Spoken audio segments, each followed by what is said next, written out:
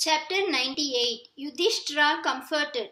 Yudhishthira's pain of mind increased every day as he thought of all the kinsmen that had been killed. He was stricken with intense remorse and decided he must give up the world, go to the forest, and do penance to expiate his sin. I see no joy or good, he said to his brothers, in taking up the office of king or in worldly enjoyment. Do rule the land yourselves, leaving me free to go to the forest.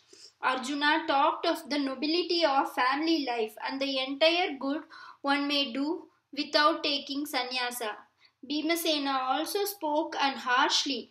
You talk, alas, he said, like a dull-witted person who has committed to memory the text of the Shastras without understanding their sense. Sannyasa is not the dharma of Kshatriyas. The duty of a Kshatriya is to live an active life and perform his proper task, not to go to the forest renouncing activity. Nakula also contested the propriety of Dharmaputra's proposal and insisted that the path of work was the right one to follow and the way of sannyasa was beset with difficulties. Sahadeva also argued likewise and entreated, You are my father, my mother, my teacher as well as brother. Do not leave us. Bear with us. Draupadi also spoke. It was right we killed Duryodhana and his men. Why should we regret it? Among the duties of a king is included the inflicting of just punishment. It cannot be avoided and is an essential part of the ruler's duty. You have meted just punishment to evildoers. There is no cause whatsoever for contrition. It is now your sacred duty to take up the burden of governing the land according to Dharma. Cease grieving. Then Vyasa spoke to Yudhishthira at length and explained where his duty lay, pointing out precedents and persuaded him to go to the city and take up the burden of ruling the land.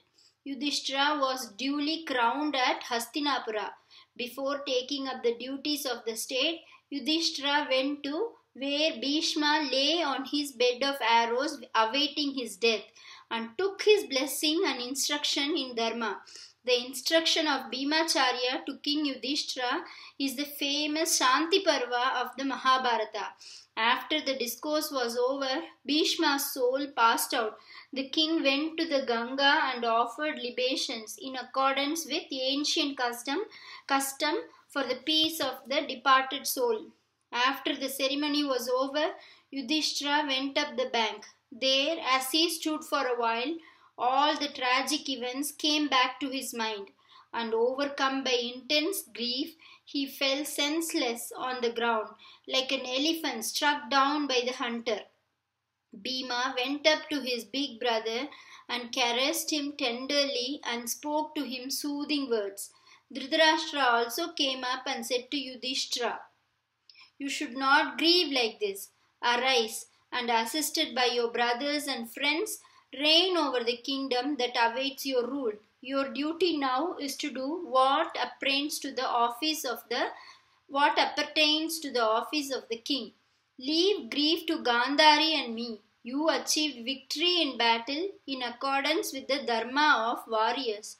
The duties appertaining to that victory await your attention now. Fool that I was, I did not pay heed to the words of Vidura and committed a great error. I listened to the ignorant words of Duryodhana and deceived myself. Like gold seen in a dream, the glory has vanished.